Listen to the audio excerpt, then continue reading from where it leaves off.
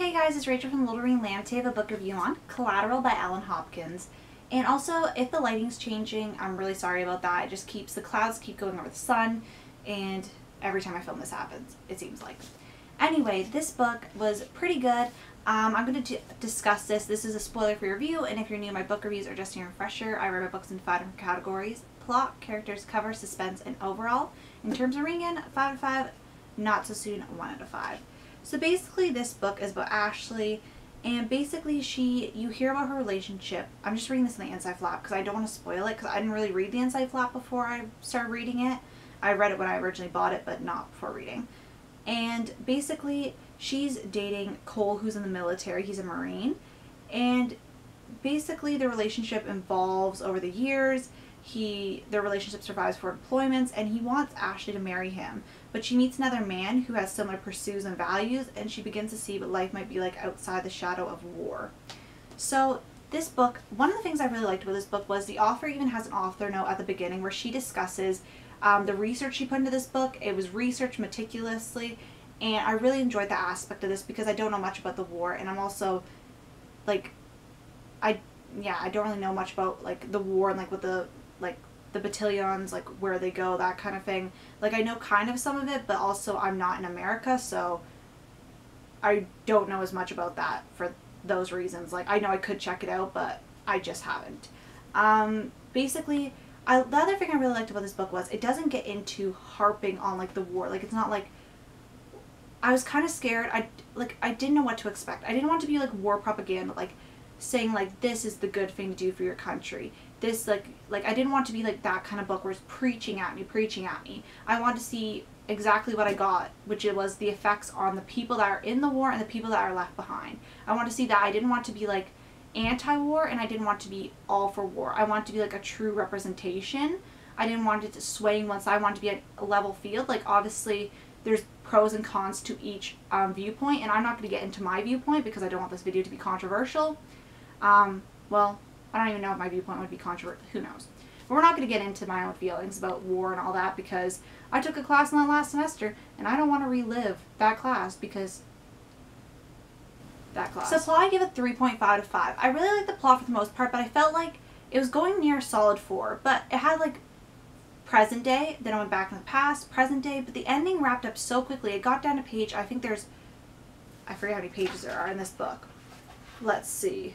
It went to page like 460, and it was like speeding up super fast. And then 480, I'm like, this is what happened? Like it kind of sped up really fast. But for the most part, I really liked the plot. I liked seeing, you read mostly in Ashley's perspective, but you got to see Cole's perspective and see the effects of war on like, not only, usually you only hear about the military side, the effects, and you hear about the person like missing the person, like waiting for the person to come home.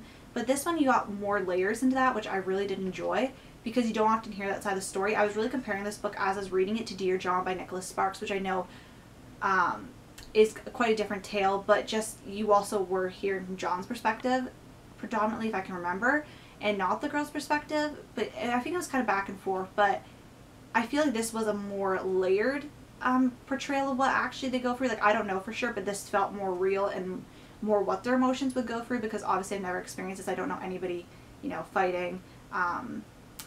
Yeah, I don't know anybody. Nobody in my family is like, people still enlist obviously here, but I feel like it's more discussed in America maybe. I don't know. A lot of people don't discuss war that much here, or at least maybe the people I'm talking to or my like family and stuff. So like it was very interesting because I never had to experience something like that. Like, but I know what it feels like to miss, so that's something I guess I can relate to. But basically, yeah, I really like how the plot went. I really like the rewinds and the fast forwards. I just felt like some parts were a little laggy, they were a little slow, or some parts were very emotional where I had to step back from it. But that's not a fault against the book.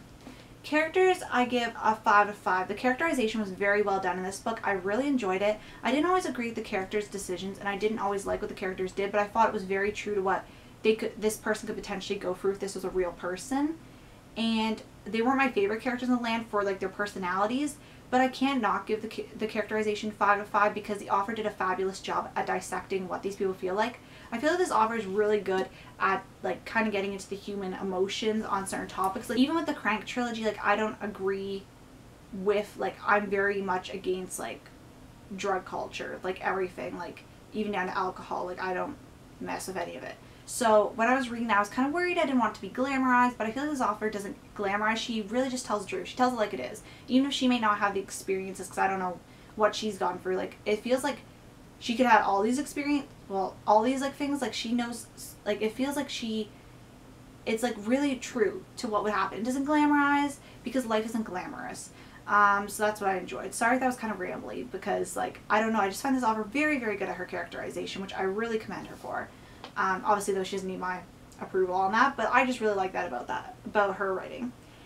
Cover, I give a 1 out of 5. I don't really like this cover. It's kind of like, yeah, it does represent it, but it just looks like a very, like, it looks like what I would expect Dear John's cover to look like, you know? Like, kind of like a love story, which this story is like a love story, but there is a lot of emotions on top of that. It's not just like a cutesy love story. It's just okay. Like, yeah, 1 out of 5. I'm not really too jazzed about this cover. Like, it does match the mood of it, but it's just not something I gravitate towards. I more gravitate towards because I saw the plot and it was, you know, a good deal, so I really want to read it. And then suspense, I'm going to give it a 3.5 out of 5. The suspense kept me reading, but because you kind of know what happens in the inside flap, you're just kind of like building up to that, so it's kind of like not keeping you as focused, but it still made me want to keep reading it. It's just like, because I know what's going to happen, I can set it down, you know, like, I know what kind of is going to happen, but then, like, I can kind of guess what's going to happen at the end, you know, that kind of thing. Overall, I give this book, you know, a 4 out of 5. This definitely has rereadability,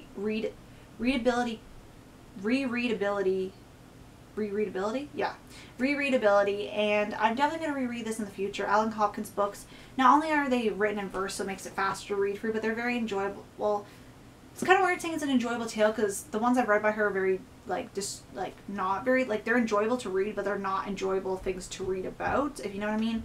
But they're still really good books, and yeah, I want to thank you guys so much for watching, and I'll see you guys later. Bye.